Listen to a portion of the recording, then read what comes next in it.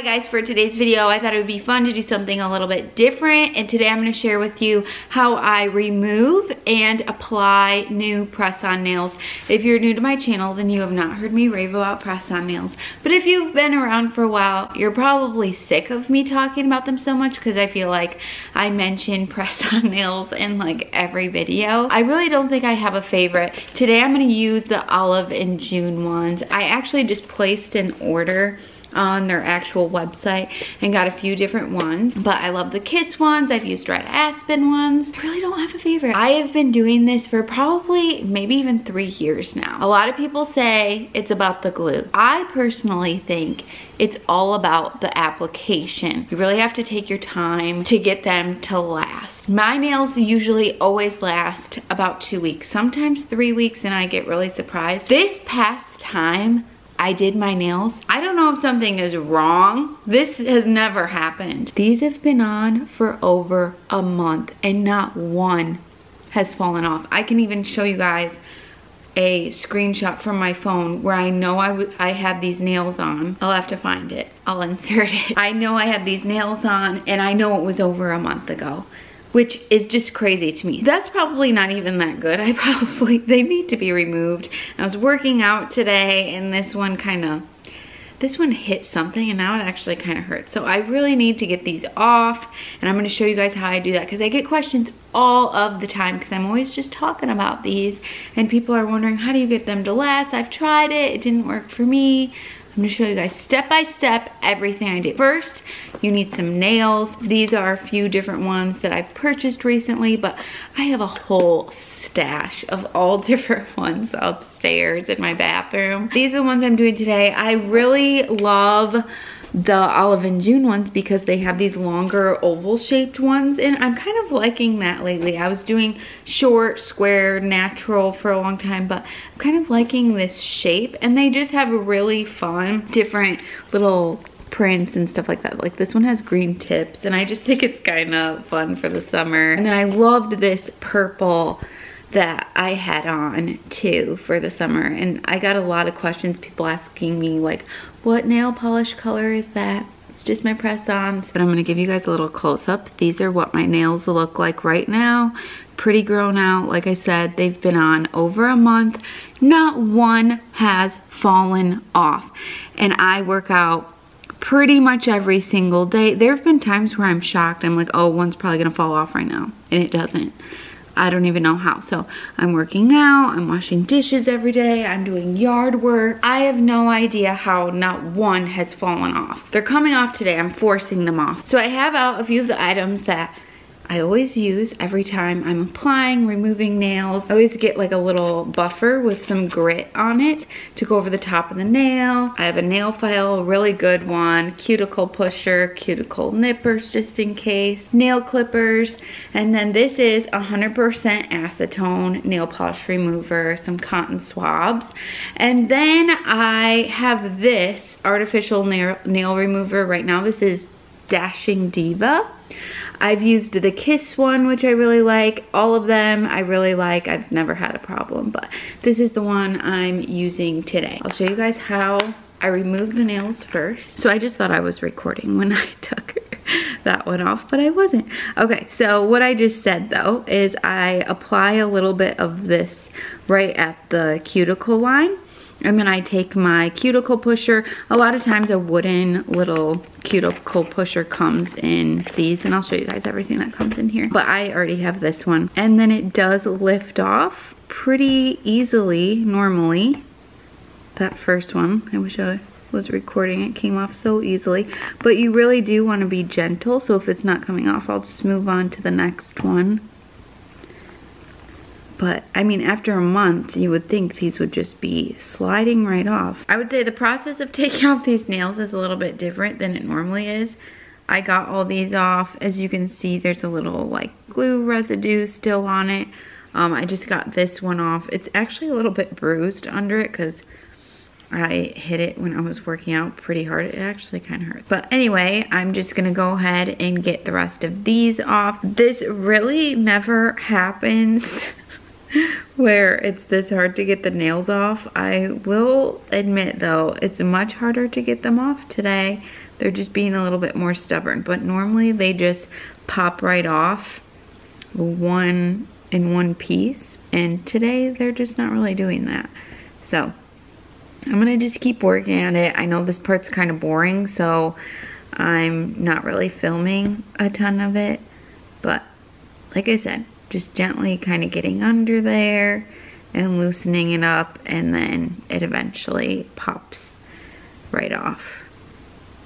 Yeah, see, they normally just do that. The next thing that I do once I get all the nails off, which you can see I already started doing on this hand, is trimming the nails down. They've clearly grown out a lot, and so they need to be trimmed. And honestly, I do feel like the nails stick better when you have shorter nails instead of longer nails. For some reason, for me, I just feel that way. Might not be true, but that's just how I feel. So I always trim them down. After I have all my nails trimmed, what I like to do is file them so they're nice and like even all the way around the top. And then I take this buffer, which has a little bit of grit to it, and I go over the top of the nail. It actually ends up getting off like any extra like glue residue that didn't come off.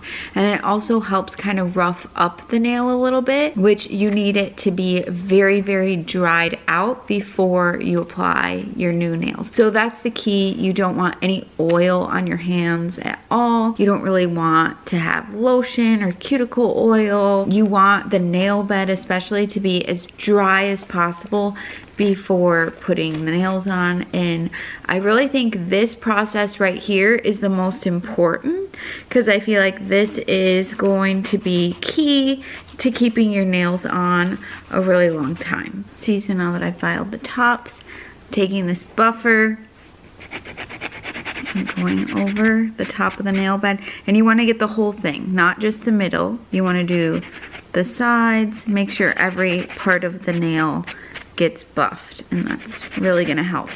So I would say this part is like the most time consuming, but the best payoff. I'll also link everything that I'm using in this video, some of my favorite nails, nail files, the buffers, the acetone. So if you guys do want to try doing this at home, then you can have everything that you need. I also keep everything in this really cute little bag that I got off of Amazon. Also, my cuticles don't really grow over my nail bed very much.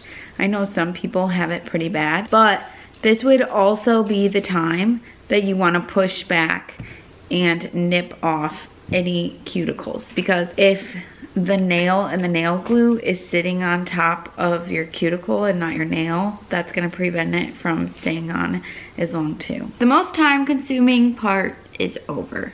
We have filed, we have pushed back those cuticles, we've buffed, and your nails should look something like this. Really dry. It'll focus. They almost look just like white now because they're so dry.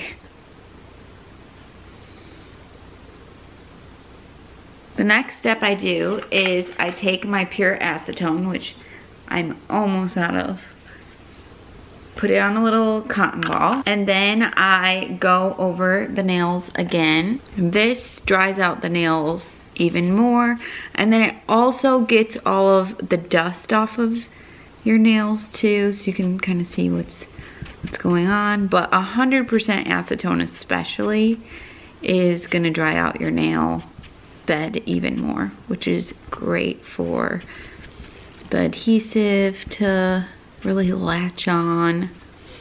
And yeah, then we've got rid of all that dust. The next part is the fun part. We're gonna dive into these nails right here. If you get this brand of nails, this is everything that will come in this box. A wooden little cuticle pusher, get some directions, maybe a buffer. So actually, if you don't have your own buffer and nail file, it does come with this one. I just feel like, I don't know, mine's better. But if you don't have it, it comes right in the thing. This is the nail glue, and this is the nail glue that I use. That's how my nails stayed on for a month, was with this glue. And then you get an extra baggie of nails with a bunch of different sizes in it. This is a prep pad, which is very similar to just like the nail polish remover. So if you don't have this, you can also use this right here. And then all of our other nails. Whoopsie. So now you just go through, you figure out what sizes you're gonna need on each nail. Ooh, and I feel like these are really fun for summer. This one says 3, so let's see how that one would work. This one would probably, yeah, this one works too. So 3 or 4. I have all my nail sizes. It's all dried out. Just gonna go over it again with the acetone. And then we're just gonna apply. I know some people, they put the glue on the nail, like on their actual nail. Some people put it on this nail. I always just put it on the fake nail, but you can really do either one. And they say sometimes that less is more. You don't need a ton of glue, but what I do, just slide it on till I feel like it looks proper. Then I just hold it down on my thumb for like 5-10 seconds. You'll kind of be able to feel it grabbing onto your nail. You'll be able to tell if it's gonna pop off or not. Ooh, cute. I like these. And literally these are like $10 for the pack. So if you think about it, if they really do last you 2, maybe even 3 weeks, opposed to going and getting your nails done, a lot of times, I mean, it's at least 50 bucks, right? To get your nails done. Putting a drop of glue on this nail, and then I kind of like spread it out a little bit too, so it's like evenly spread on there. And then line it up and hold. Just a drop. Kind of make sure it's on there good. There's so many different glues out nowadays too. There's a glue by Kiss that's kind of like a paintbrush. If you're worried about the glue or if you're gonna get it on just right or whatever, that one that's a brush is really easy to do too.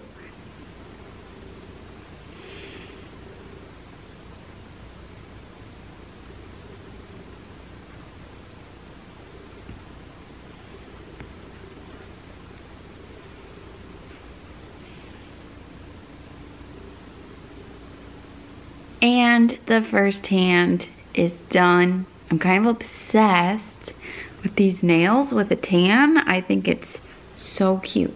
Okay, so I'm gonna quickly do the other hand real quick. And if you're like me and you get like little fuzzies from like the cotton swab or anything, you can just take this little prep pad that came with it and just kind of go over everything real quick.